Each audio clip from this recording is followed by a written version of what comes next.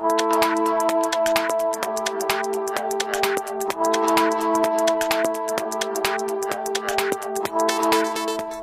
moneymakers, I'm Kalilah Reynolds and welcome to Taking Stock. I hope you're ready for an exciting show because you guys have been asking me to do today's topic for a while now. Sit back, grab some snacks, and oh yeah, are you subscribed to my newsletter yet? Go to KalilahReynolds.com. What are you waiting for? I'll even give you 5 seconds. All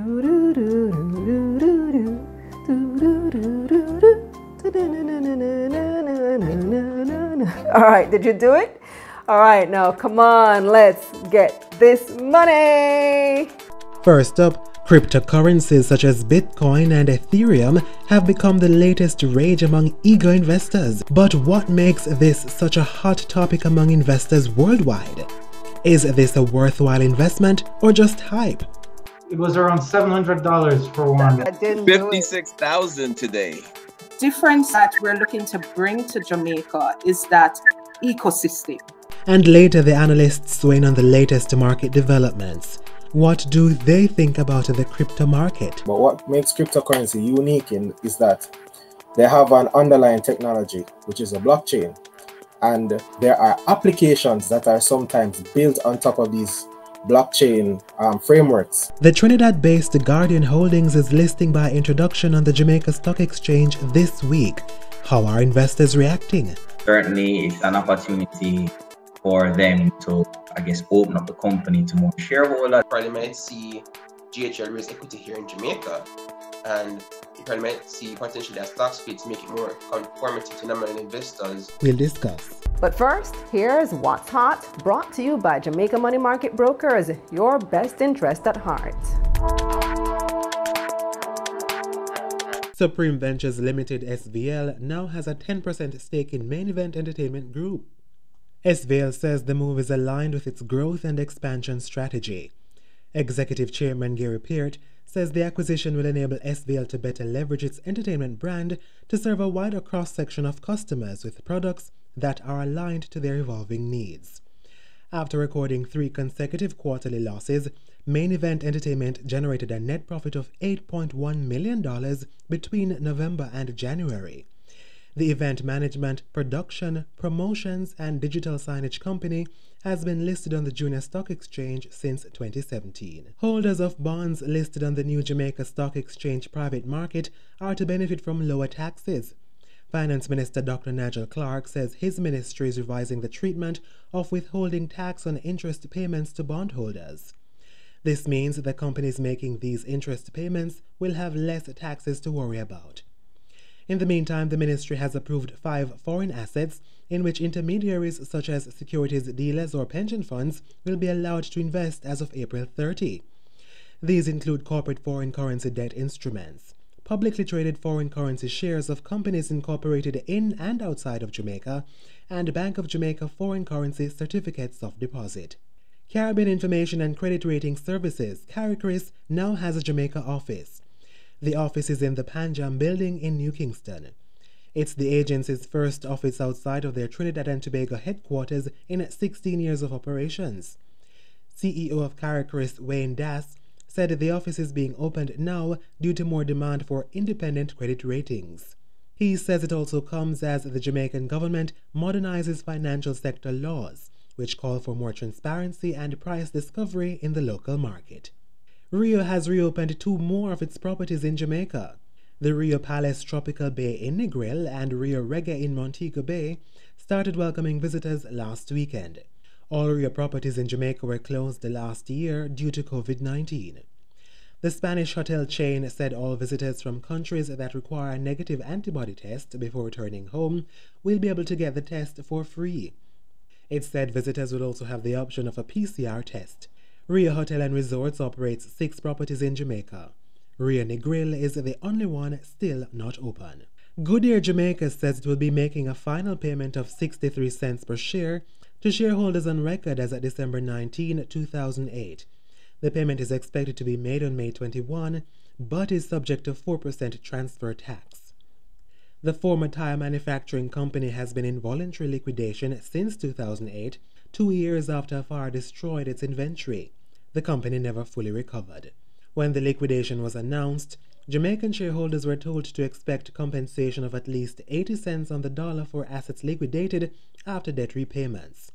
The company is still having challenges locating some eligible shareholders. Barita's 2 new locations in New Kingston and Montego Bay could be up and running as soon as this month. The locations are now being outfitted. They will house the firm's new divisions, team members, and cater to new customers. Barita is said to also be exploring more locations and deal-making businesses.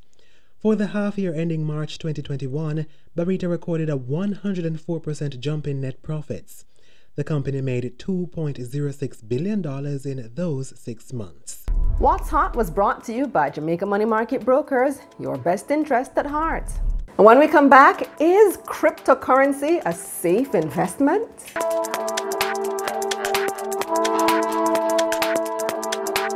Hey moneymakers, you're not an official part of the family until you have your merch. Visit KalilahReynolds.com/store to order your t-shirt and your mask today. Let's get this money. This segment of Taking Stock is brought to you by Bulwark Insurance Agency, insurance made easy, and Massey United Insurance. How good is your insurance? Welcome back to Taking Stock. Unless you've been living under a rock for the past year, you've probably heard of cryptocurrencies and especially Bitcoin. This time last year, 1 Bitcoin was worth about $8,000 US. Today, it's trading at nearly $57,000 US for one dega Bitcoin. That's 8.7 million Jamaican dollars. Just 2 Bitcoins could literally buy you a house in Jamaica, not in Kingston though, but somewhere, out in rural Jamaica. And then there are other coins gaining popularity as well, such as Ethereum and Dogecoin. So could this be a good investment for you? Joining me now, we have CEO of Caricoin, Karsten Becker, CEO of Chapman Group Toronto, Earl Chapman, and manager of bond trading, equity, and stockbroking at Victoria Mutual Wealth Management, Denise Marshall-Miller. So, hi guys. Hi Karsten, Denise, Earl. It's great to have you on for this very sexy topic. Hi, Kalilah. Thanks for having me. Everybody's Hello. interested in cryptocurrency right now. Everybody wants to know, how can I do it here from Jamaica? And I did an episode on it recently on Money Mondays JA, and we're going to get to some of the challenges with trading from the region. But first, let me start with Karsten, because I interviewed you about 5 years ago in 2016 when you were launching Caricoin here in Jamaica. And you promised me some Bitcoin if I opened a wallet with you, and I foolishly didn't take it at the time. How much was Bitcoin trading at that time? It was around $700 for one. Wow. Wow.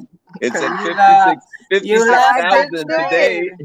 You lost that trade. I didn't do it. I didn't do it. 56,000 today. Man, see, I kick myself every time I think about that. Yeah, Should have listened to you at the time. But tell us what happened, because I remember there was a lot of press around Caricoin at the time, and since then you kind of faded. I didn't hear anything else about the platform. Yeah, we basically got blocked by the BOJ. We wanted to build a platform that would be open, that would be, that anyone would have access to. We piloted it. It worked great. We got great feedback. And we needed, of course, bank integration in the Caribbean to make it easy for people to actually use Jamaica dollars. And we went to the BOJ, and they basically blocked us, shut us down. They issued a notice saying that without a license, we are pretty much forbidden to trade. So we decided, to wait for a license, probably take quite a while. They still don't have a license. So we focused instead on the African markets and under a different brand. We kept Caricoin going as a source of truth and a place where people can, refer to the price of Bitcoin, learn about Bitcoin. We got lots of guides, lots of functionality there for people who want to get up and running. And we are going to be relaunching a merchant service in a couple of weeks, actually, through the site, so merchants can start to earn cryptocurrency. Yeah, so you did apply for the license and it just never happened. What happened? You just gave up on it? Well, we spoke to the BOJ and they were quite adamant. We met with them a few times and they actually issued a press release which came out in the newspaper saying, we love what they're doing, but without a license, they can't do anything. So we tried to push it along, but realized it was futile. And, you know, realized that there's other markets. So we focused on Europe, Africa. And now here we are 5 years later and everybody wants in on cryptocurrency. I see VM, you guys, are you the only ones who are doing it right now in Jamaica legally that you can go to and sign up and get through? Denise? Well, we're not fully at that place. We are working with our regulators and we are waiting approval to start to offer this to our clients in an ecosystem that is safe. They're able to trade and to settle their cryptocurrencies. But we are not fully there yet. We are working with the regulators. As soon as we have received this approval, then we will commence. And how long do you expect before that could be? I'm thinking this could be within I would say the latest, the third quarter of this year. Okay. Mm-hmm. All right. So right now you're driving awareness that this is Yes. coming and it's something that you're interested in. We'll come back to you shortly. Earl, tell me about your experience. I know you have a lot of knowledge on this topic. Tell me what has brought you to being interested and invested in this area. First and foremost, thank you. My background allowed me to see demographic shifts in technology in the world. Coming from building all the internet service providers for Bell Canada, from 0 to 55 million, then running carrier services and bringing AT&T and AOL into Canada, then also building out these internet service providers into telephone companies like Primus and Group Telecom. These companies who were internet service providers became certified local exchange carriers, which is a license, again, you achieve, and then you can become a telephone company. And then also building 2CALs, which is domain registration, to allow you to basically be on the web and have an email address, etc., have a website, etc. And if anyone recalls, back in the day, it was $120 for a domain name. Now I'm sort of aging myself, but it was $120 for a domain name, and now it's very cheap to get an email address or website up. So recognizing blockchain was that next step to enhance the internet environment. I got involved about 5 years ago, 6 years ago, and just really monitored and watched and participated in certain deals. I recognized that it would be tremendous value to bring it to Jamaica, where the Jamaican Stock Exchange can create a regulated digital asset exchange. And that's what we've done for over the past 3 years, successfully, I should say, with the help of the FSC. BOJ, we spent quite a lot of time in front of the BOJ's risk management team to assess that we were providing a software platform to a stock exchange to allow the buying and selling of crypto. So what's your platform called? That's a company called BlockStation. I worked closely with them. I recruited them to come to Jamaica after having brought a couple of other companies to Jamaica to present to the Jamaican Stock Exchange the opportunity to build an exchange. And what really prompted me to looking at the exchange is that if you go to a website called coinmarketcap.com and you take a look at exchanges that are buying and selling crypto, none of them are regulated, right? And they are eventually going to be regulated because they're a version of a stock exchange. But again, they're trading crypto. No, so actually, I believe they're all regulated now. They're all regulated? Yeah, there's heavy regulations in the market right now. Without regulations, the market wouldn't really have exploded as it's done recently. So it depends on your jurisdiction, but right, markets, you need licenses. So you need a license in every state in America. In Canada, you can get a money handler's license. Europe has a crypto registration. Singapore has licenses. I mean, there's certain jurisdictions that don't have licenses, but pretty much heavy regulation is now in place. So this has been helping the market to grow. Yeah, and that's a very good point you made, because you're correct. individual countries and states in the U.S. have stepped up to saying, hey, you know, if you're offering this service, we need to have you rein in and follow our rules. But what I'm driving at is that there's never been a regulated exchange like the JSE, a name brand, let's put it that way, that allows institutions and other players to feel a lot more comfortable with the measures that the JSE has as governance. So I think the JSE and what we've accomplished will continue to enjoy what you just pointed out. That's been a growth. So people can sign up with, that's what I was about to ask, Karsten. So people can sign up with BlockStation right now and trade crypto from Jamaica? No. Again, BlockStation is a software platform that enhances an exchange, a regular stock exchange, to buy and sell crypto. So can you buy crypto on the Jamaica Stock Exchange? Well, I think Denise alluded to that. What we built in Jamaica was the whole process of being able to come to a broker dealer, hence VM being on the call, to then open up an account like you would do a normal transaction, and then be able to sort of buy and sell whatever we've decided to put out there. But still not live. So still not live, still not available to the public. So you're working with VM. Yeah, it's pretty close. Pretty close. The process or to buy it will be done via a broker, and which would take place on the stock exchange, which is powered by BlockStation's platform. But we're not fully there, but it's very close. A lot of work, as Earl noted, for the past 3 years has been put in. We're actually at the final stage at this time. Yeah. So this is the challenge that we are having. So there is so much interest because of the explosion in the past year or so. There's so much interest in investing in cryptocurrency, trading cryptocurrency. So I asked my team to do some research on it a few weeks ago, and we did an episode about it. We came up with, you know, some of the big names out there through which you can trade cryptocurrencies if you're in another country, because apparently the challenge that my followers have been having and the feedback we got after we aired that was that, well, when we sign up with these websites and we have our wallet, we are unable to transfer funds from our Jamaican accounts to fund the wallet because the local banks are blocking the transaction, I guess because it's seen as high risk. I don't know why, but what's the experience with how it's happening now, Denise? Well, as I noted, VM has not started, but also being in the space and following exactly what is happening. A method that a lot of persons here in Jamaica are using is to use their credit card. Go onto these exchanges and to make their purchases. The difference and the fees are higher when you use your credit card, right?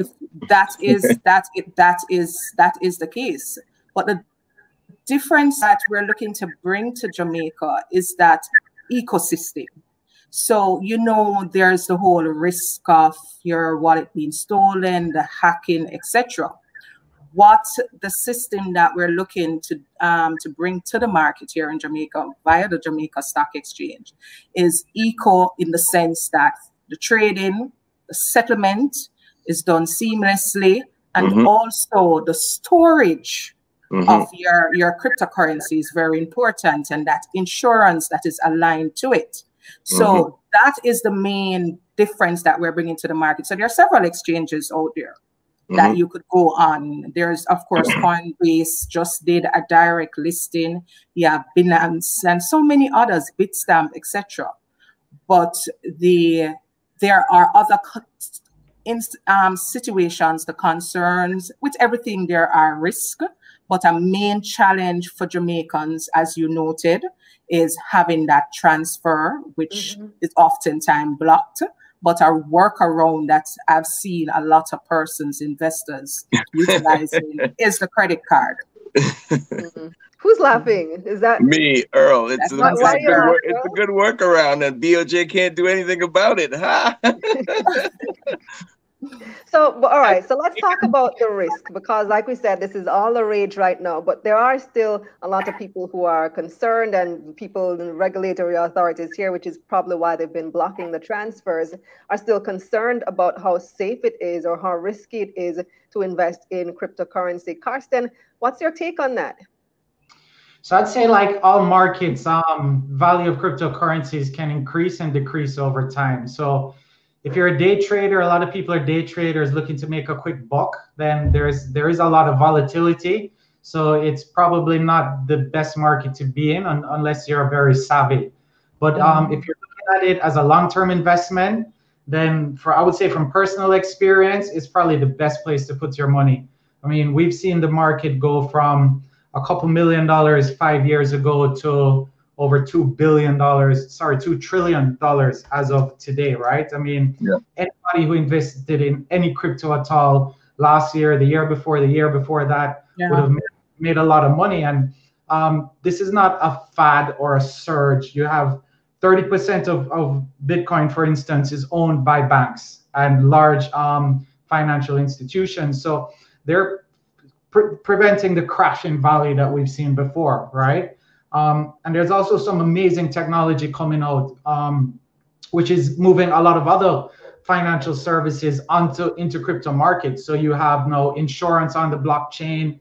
You can even get up to 10% 10% interest if you lock up cryptocurrencies in a wallet for a period of time. So you got interest, you got insurance, you got so many new ways the ecosystem is growing, that this is going to continue to drive value as we continue to take over traditional systems. So Earl, what has been driving this explosion in the past year? In terms of industry, the overall? The rapid appreciation in Bitcoin, for example, all the new coins that are coming out, all its interests. What's behind that? I think Karsten said it really clearly. You got the banks owning, you got everyone now involved. So you should have taken him up on the 5-year offer 5 years ago when he offered you some Bitcoin. Because the markets are maturing like never before, right? Yeah, right. It still sounded a bit iffy at the time to me. I mean, even the term cryptocurrency, crypto, kind of sounds a little, ooh, what is that? You must be able to spot the diamond, Kalilah. But as both gentlemen said, with institutions coming on board, some of the popular names that you know, consumer payment companies, PayPal, etc., are embracing cryptocurrency. More and more you're finding investors that are coming to the market. So maybe in 2017, what you saw was mostly retail investors. Over the last year, a lot of institutional positions have been taken into cryptocurrency, particularly Bitcoin. And as a result, you're seeing that appreciation in the price, the interest is coming into this emerging asset class. Yeah, I saw Elon Musk tweet a couple of days ago that he's the dog, how do you pronounce it? Dogecoin, Dodge and that sent the value of Dogecoin soaring. But so how do I even know which one to pick? Because there's so many of them now. There's Dogecoin, Ethereum, Bitcoin, so many. Is it too late, for example, Karsten, to get in on Bitcoin with a value of $52,000? Like, it seems like you missed the boat in it. With institutional money going into Bitcoin, it will probably drive it all the way up to $1 million, right? This is where the market most likely end up. It may not be this month or next month, but I would say in another 4 to 5 years, if we had this call again, I would expect it to be somewhere around that price point. So it's not too late. You know, anything other than Bitcoin, which is held by institutional investors, hedge funds own a lot of Bitcoin, is really a lot more skeptical, right? So you never know what's going to drive the price up and down. But second to Bitcoin, Ethereum is powering the smart contract revolution and a whole new market of what we call decentralized finance. So Ethereum is going to follow Bitcoin, because while it doesn't have the institutional money behind it, It has this whole world of amazing technology where you can do peer-to-peer loans, peer-to-peer insurance policies, peer-to-peer trading. It cuts out the middleman.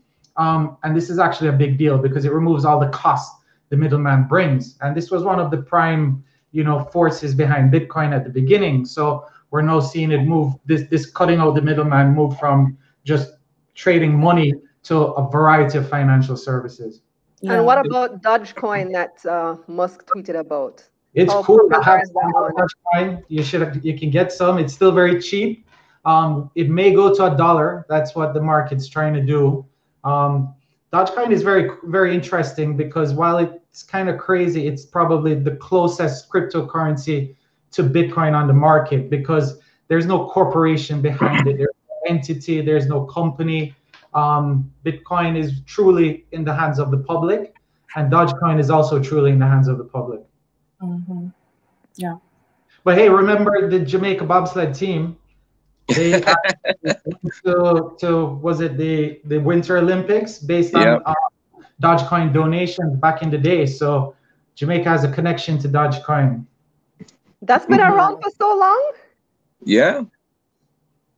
Oh. Yeah. Oh, this is the more recent Winter Olympics team. I'm thinking about Cool Runnings. Not the Cool Runnings team. More recent than that. Yep, that was it. The Jamaica Dogecoin is like the second cryptocurrency or third that emerged on the market. It was created as a joke, but it got a value because Bitcoin had a value, and they sent us to the Olympics. So, it's got some coolness there. Earl, what are some other popular ones that you're familiar with? Well, I am not too pro going below what we see as the top 10.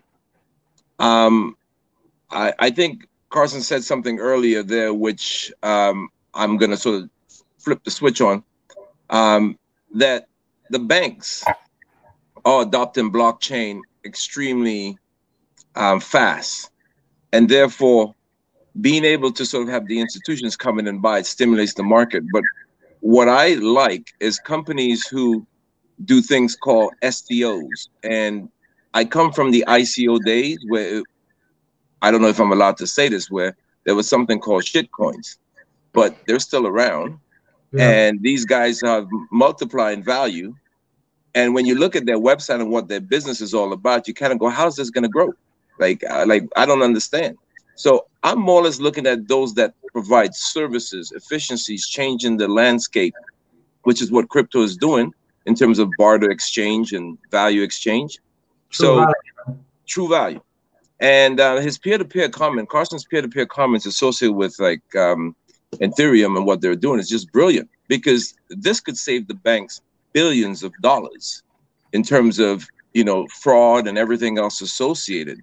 So let's not only look at these cryptos, let's look at what the crypto stands for, what's behind it, and see the value. Then you can pick what you want to invest in, just like any other stock. Yeah. Yeah. So Earl made an excellent point, Kalilah, because in addition to looking at the cryptocurrencies, and you asked earlier, how do I know which one there's so much out there? And if you kind of relate it to the stock market, it's about being able. So we know the two main ones, or the two top ones, which are the Bitcoin and the Ethereum.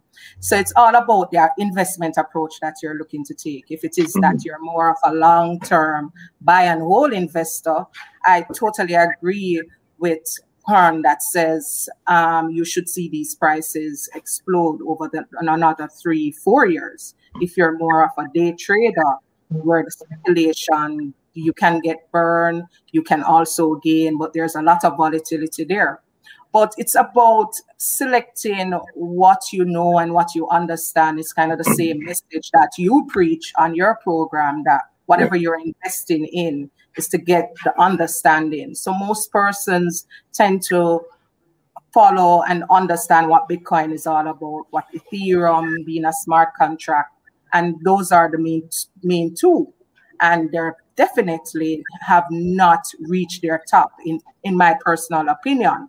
But another opportunity that this market brings to the table is the whole STO, securitized token offering, which is pretty much replicating the traditional market of an IPO. So these companies that are looking to raise funds are able to come to the market in the form of token offering and to raise it. And the beauty about it is that it's beyond the borders in which you are doing this raise. And I think that is really revolutionary for the whole cryptocurrency market to bring this to the fore. Good point. So Karsten, one of the things we've been doing for the past few years is we are pretty much like a small version of CoinMarketCap, right? We got over 5,000 coins. We have all the ICOs. We have all the DeFi listings, all the exchanges, all the market data. And one pretty cool thing is, running this kind of operation, we kind of see a lot of the trends. We can monitor trends across different market segments. But the other one which we get, which is very cool, is we actually see what people who come to the site are looking for. So, when we see a lot of interest on the site peaking around a specific coin, usually this means that there's something is happening around this coin, right? So it gives us powerful data that we can use to trade ourselves, right? So the power of the data in this market. New emerging markets are like NFTs. I think NFTs, which are crypto assets, versions of art, they sold $2 billion in the first quarter of this year. Yes. I actually want to do another show on NFTs because that's another very hot topic right now. And it is. That's where I first became introduced to Earl in a discussion about NFTs. So we have to do a part 2 concerning NFTs. But Karsten, you said you have a lot of data that you get when you see what people are searching for on your site. So what are the hot coins there on CarryCoin that people are interested in? Good question. I heard him say that, and I was hoping you'd ask that. Yeah, give us some data insights, Karsten. I'll tell you what's really hot right now is DeFi. So DeFi, which is the peer-to-peer loans, right? So DeFi services allow you spell that? DEFI, it's decentralized finance. So it basically allows for loans on the blockchain. So if I have one Bitcoin and I want to borrow one Bitcoin, I can basically put my Bitcoin up and borrow against it. And this is all a margin. It's done without a middleman. It's done with a margin. The margins are usually 2 to 3%, right? So I can actually lend you money against your Bitcoin, but me personally. And it's done in a manner where if you have to pay me back. If you don't pay me back, I basically get your assets. So there's no risk for the lender. When the market's going up, it's great for borrowers because you could borrow 10 Bitcoin against 10 Bitcoin, invest it in the market, cash it out in 3 months, and make a margin. So this has been blowing up, and they're powered by DeFi tokens, which allow people to cross trade. So Uniswap, PancakeSwap, these guys are growing along with this market. But it's pretty cool because the market for swaps and for loans is what's building the value of these tokens. It's clear, you can see it, right? Other things like Dogecoin is growing based on coolness, right? So it's a hard one to follow, but DeFi is growing, and even not the NFTs, which most people don't understand, but there's tokens people use to also trade NFTs. So I can use a token to buy digital art. So these tokens are also blowing up as the NFT market blows up. So I think those are the 2 hot ones right there. So Karsten, can I still get that free Bitcoin? we can help you. We launched the first. The ship has sailed, huh? But we can actually give you a reggae NFT, a song. It's the first reggae song done as an NFT that we launched in partnership with Basie from TOK. Right, I saw that in the paper. So I have one of those which I could give you if you give it some promotion. All right, let's look into it, and we do need to have a part 2 about NFTs. Thank you guys so much for joining me. I really enjoyed this discussion. Denise, I'll be with you on Wednesday for your seminar, VM Wealth, talking about this very issue. So for those of you watching who are interested in more information, check out VM Wealth's seminar at, what time does it start on Wednesday, Denise? It starts at 5 p.m. 5, yes, it starts at 5. Awesome stuff. Thank you guys so much. Thank you. Thank you. Up next, we've got your market recap, and the analysts are standing by. This segment of Taking Stock was brought to you by Bulwark Insurance Agency, Insurance Made Easy, and Massey United Insurance. How good is your insurance? Time now for your market recap, brought to you by Sagicor Investments. Think wealth, think Sagicor Investments. The Jamaica Stock Exchange advanced with the combined index gaining 1%. 107 stocks traded across both the main and junior markets of the JSE for the week ending Friday, April 30, 2021. 55 advanced, 44 declined, and 8 stayed the same. Nearly 174 million shares changed hands on the Jamaican dollar market, totaling $856 million. Future energy source company Ordinary Fesco traded the most, taking up nearly 33% of the market. The stock lost 3 cents to open the week at $1.02. Main Event Entertainment Group traded the second highest, with people buying and selling nearly 31 million shares in the company. We reckon that was mainly the transaction with Supreme Ventures, which has acquired 10% of Main Event. Main Event has about 300 million shares in total, so 30 million is just about 10%. The stock lost 98 cents to open the week at $3.51.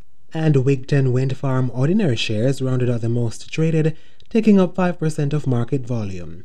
The stock gained 1 cent to open the week at 64 cents. Now let's see who had the biggest gains. Cygnus Credit Investments Jamaican dollar ordinary shares stock price rose 24% to close last week at 15 cents. Fosrich Company stock price rose nearly 23% to be second for this week's biggest gains. Fosrich was also the month's biggest gainer. The stock opens this new month, May, at $7.17. And rounding off the biggest gains, Victoria Mutual Investments ordinary shares stock advanced nearly 21% to open this week at $7.15. On the losing side now, Margaritaville Turks was the biggest loser for the week, down nearly 26%. The stock was also the biggest loser for the month of April, down to $20.86. Iron Rock Insurance Company was second on the list, its stock price down nearly 25% this week. Iron Rock was also April's third biggest loser to open this new month at $3.02. Rounding off the biggest losers, KLE Group lost 24% last week, down to $1.05. Now here's a quick look at some of the other highlights of the month of April. The main index advanced by 3%. The junior market advanced by nearly 7%. The financial index advanced by nearly 1%. After closing both locations in March, Palace Amusement came second among the biggest gains. Its stock up by nearly 40% to close April at $900.40.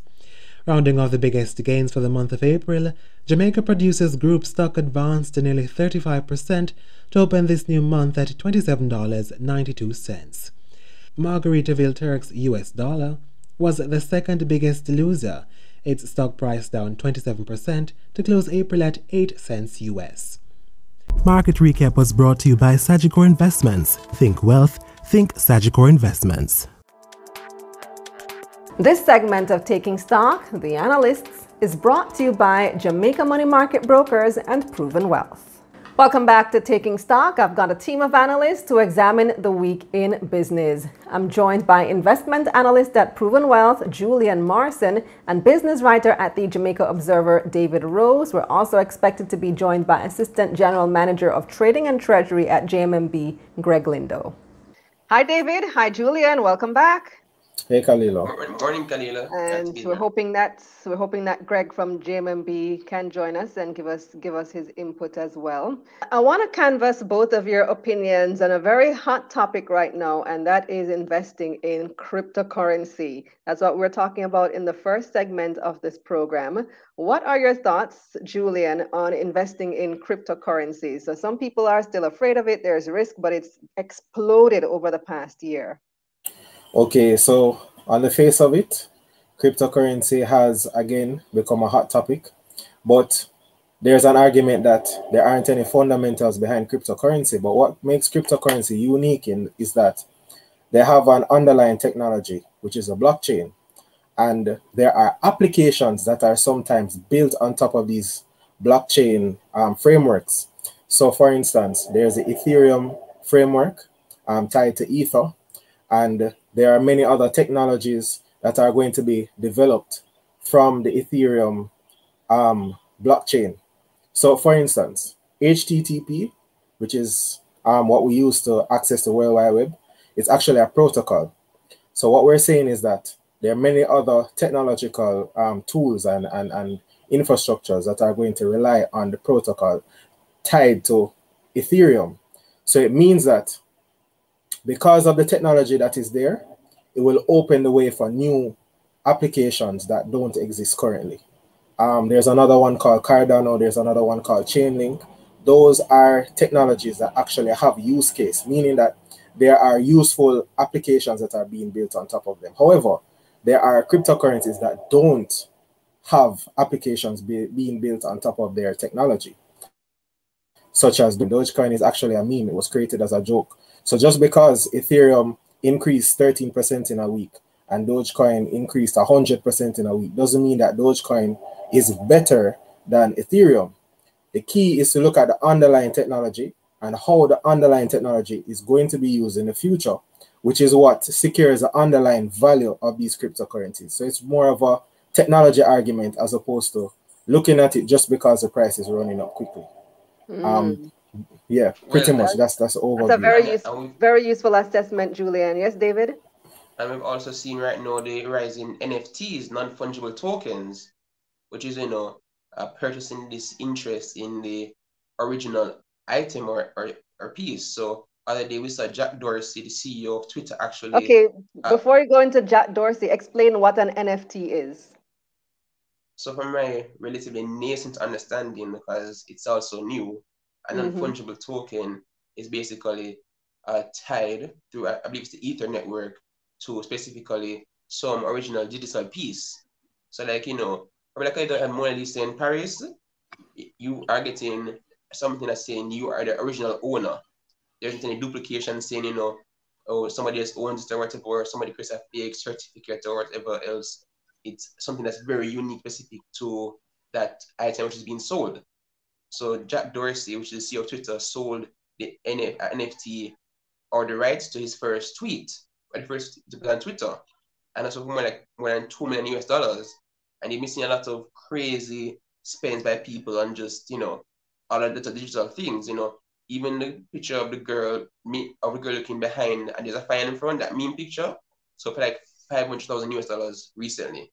And you've just been seeing all of these different applications of the blockchain and overall cryptographic environment, meaning we're using technology more and more to eliminate the levels of fraud and create more, genuine ownership interest. Because imagine if you're able to use an NFT, for example, with say land titles, it will process way faster. Instead of somebody that would take actual physical document down to the actual office, you probably store that title's office, for example, and you have an NFT that says, hey, I'm the original owner. So cryptocurrency, NFTs, all these digital technology we're seeing towards ownership is technically democratizing, or in one sense, creating more transparency in overall framework, because we've seen stories about, somebody has been told this land is this person's own, shown documentation, and turns out it wasn't theirs. So we're seeing, all these different tools are supporting environment. I recently purchased a piece of digital art from a Jamaican artist, and it's actually a print of the digital creation. And he gave me a certificate of authenticity, and that ties into, we were having a discussion about it, into the whole NFT thing, which is something that he's looking into as a possibility for his own art. I see Greg is now joining us. Hi, Greg. Hi, Kalilah.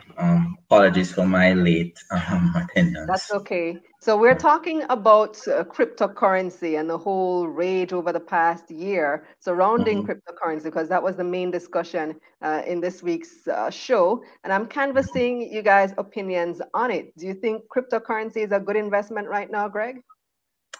If you have a risk tolerance for it, it's highly speculative.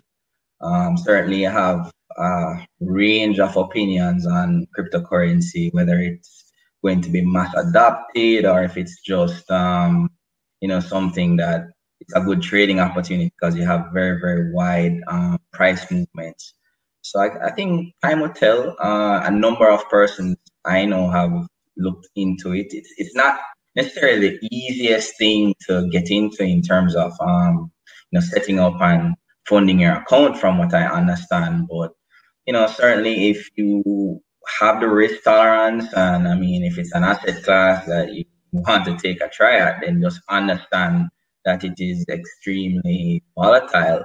And it has potential for you to gain, it has potential for you to lose. Although I'm sure the persons that bought Bitcoin many years ago are like multi-millionaires now, so they're probably gonna say, well, I did well, but you never know. And I mean, there's a lot of talk about, central banks possibly, putting restrictions on it and how cryptocurrencies can interfere with fiat currency monetary system. So if that starts to happen, then maybe you might see a very fast shift in terms of how people trade it when you realize, all right, I might be stuck in an asset that I can't effectively monetize. So there are a lot of questions that are to be, answered, and I think conversations around cryptocurrencies will continue to grow, and then we'll kind of see where it goes from there. Yeah, I know those are legitimate concerns as well. But one of the things that was noted in the previous conversation is that one of the reasons for the surge in Bitcoin value over the past year is that a lot of institutional investors have now come on board. And so I think they said some 30% of Bitcoin is owned by banks. It's owned by the big guys. So when you say the institutional investors jumping on board, the small guy tends to take their cues. David, you had also mentioned before, I nearly said during the break, we don't really have commercial breaks, but before we started recording, that I think both of you and Julian were making this point, that there is a shortage of assets to invest in here in the Caribbean. Yeah, Julian, you were the one who raised that. So do you think cryptocurrency is a good assets since there is this shortage?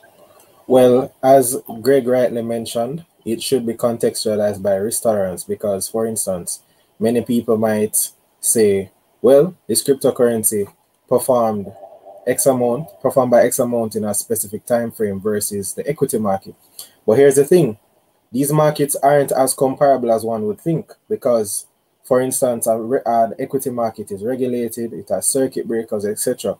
While that is not the case for the cryptocurrency space. That's not to say it's necessarily a bad thing, but it's all about risk and return and understanding what we can tolerate. Because the fact is, Jamaicans are aggressive until they start losing money.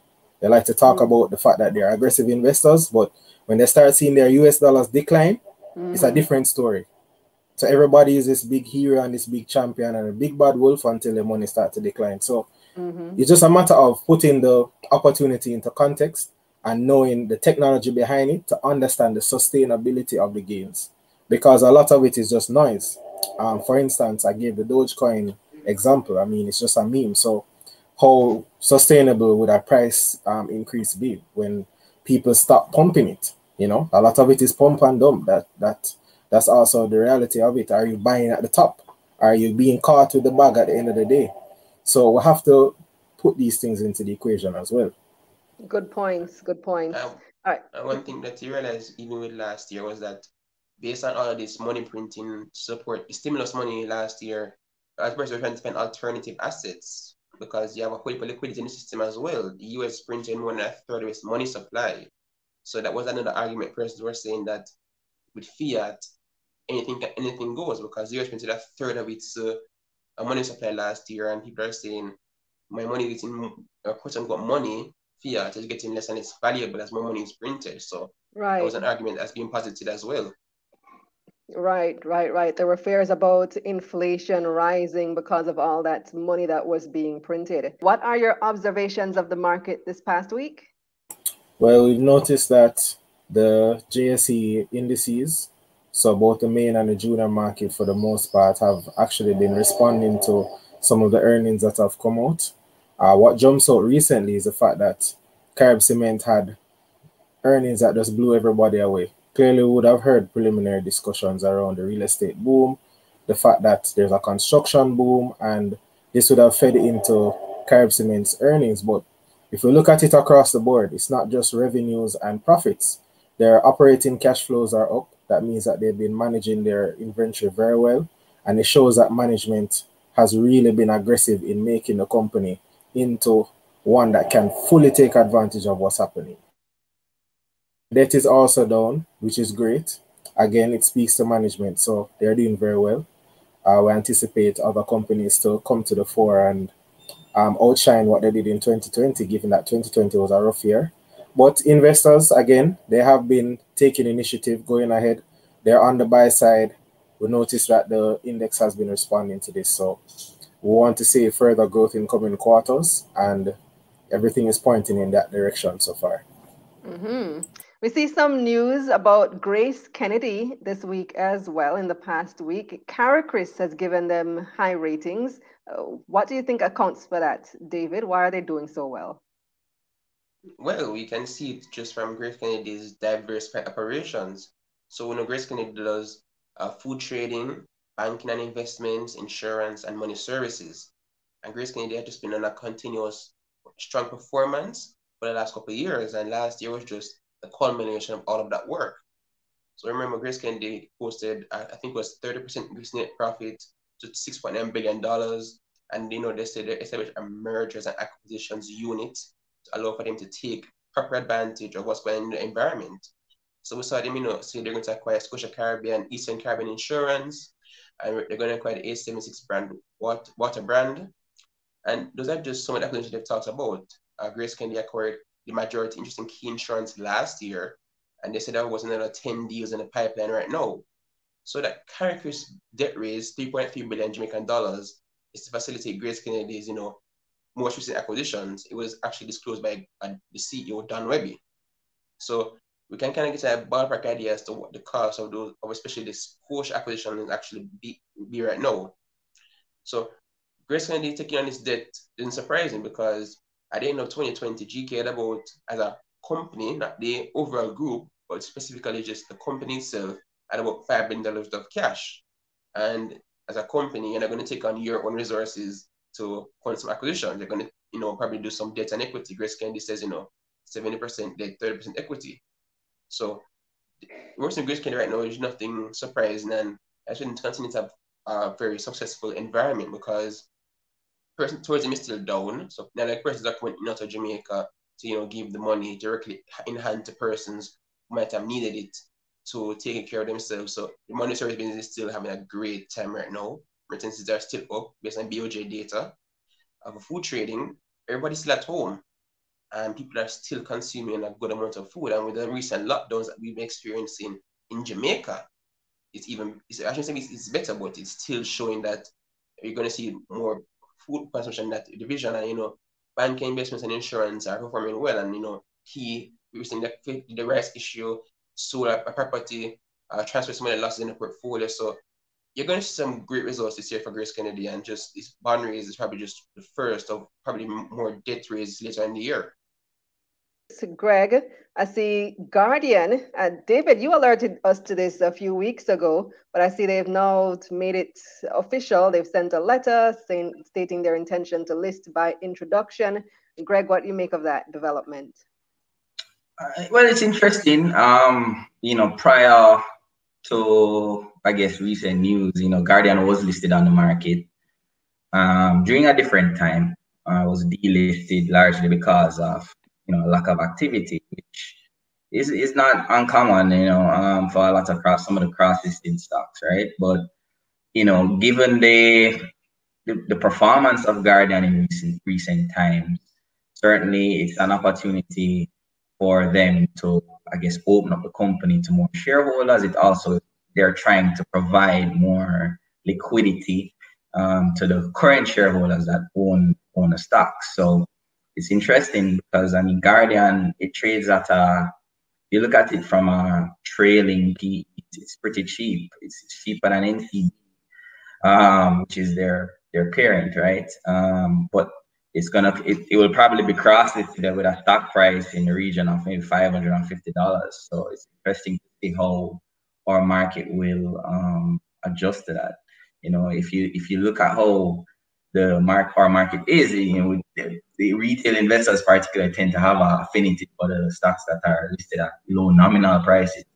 So it will be interesting to see what happens once that cross-listing takes effect, which I anticipate should be any no, and how the market is going to respond. Because you look at the cross-listed stocks between Trinidad and Jamaica, the prices in Trinidad all tend to trade at high premiums, at least if you use the official central bank exchange rate. JMMB, Grace, NCB, and GHL all have except GHL have premium prices when you look at the Jamaican current listing, right? So will GHL conform to that? And what does that mean? Does it mean that price in Trinidad might probably go up because persons kind of see it as an avenue that they can buy the stock in Trinidad and sell it in Jamaica to access foreign currency? Because that's something that we've seen quite regularly over the past couple of years, because it's extremely difficult to access US dollars in terms of converting TT to US dollars. There is US dollars in the TT market, don't get me wrong. You can move US dollars, it's just converting it from TT to US dollars is a problem. So it'll be interesting to see how that phenomenon plays out on the stock price of GHL in both Trinidad and Jamaica. Greg and Julian, are you guys seeing any early interest in GHL from Jamaican investors? What's the temperature like for when this does list?